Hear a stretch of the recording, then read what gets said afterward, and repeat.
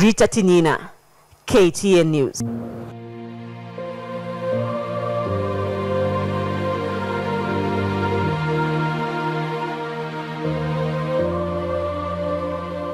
In a somber moment, the media fraternity and Kenyans alike are taking in the devastating news of the death of veteran journalist Rita Tinina. Rita's body was discovered in a house in Kileleshwa on Sunday afternoon, but there was no immediate confirmation on the cause of her death. Her colleagues at NTV said she was scheduled to be on duty on Sunday, but failed to show up, and she could not be reached on her phone. It is unusual that she's not at work and no one knows her whereabouts. That is what prompted the search that led to the discovery, one of our colleagues told the media. Unfortunately, later, she was found dead in her house. Police said her house girl got concerned when she failed to wake up at 10 a.m. and called some of her friends. It is, however, Rita's 7-year-old baby who notified the house girl that her mother was unresponsive, according to police. Her body was taken to Umash Funeral Home at 5 p.m. Her employer, the Nation Media Group, also confirmed her death in an official statement released a few minutes ago. Rita Tinina has been in the media for over 2 decades, starting from NTV before she moved to KTN.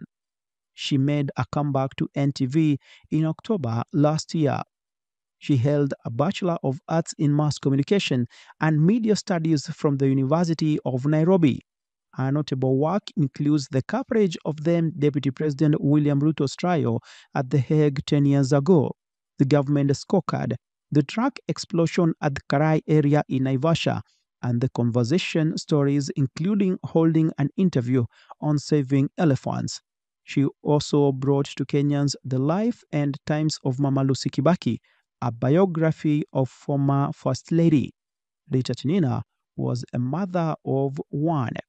Taking to X, Kenyans mourned the passing of the veteran journalist, including Governor Gladys Wanga, Women Rep Esther Bozaris, Dennis Itumbi, fellow journalist Linda Ogutu, among others. Safiri Salama Rita Tinina. In journalism, you remain a great journalist.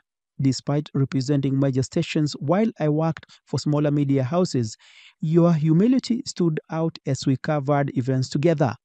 I remember how you pushed me to apply for a role at the Voice of America, wrote Dennis Itumbi. I am who I am because I stood on her shoulders while at NTV. My T9. Go well, my darling. Rita Tinina, the hand that held mine and never let go. I am broken. Rest, Mami.